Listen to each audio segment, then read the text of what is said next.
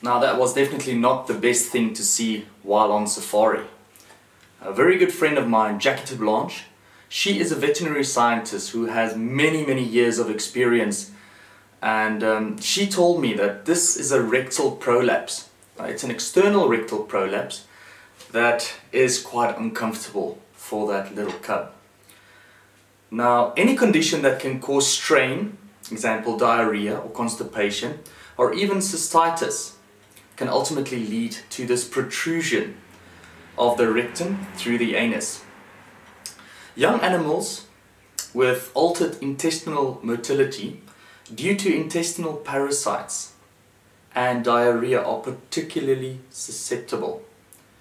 Now, the prolapse tissue is very swollen and friable and therefore prone to trauma and infection.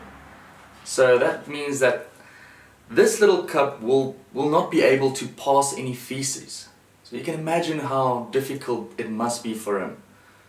Hopefully in the wild there would be a hyena or something that will put this little guy out of his misery, and that might just help him out.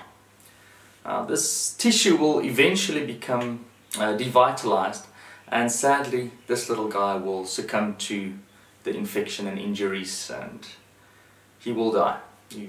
There's no hope. But yeah, hopefully you learned something today. Thanks again to Jackie Terblanche for this valuable input, and I hope you guys have a wonderful week. Remember to subscribe. Goodbye.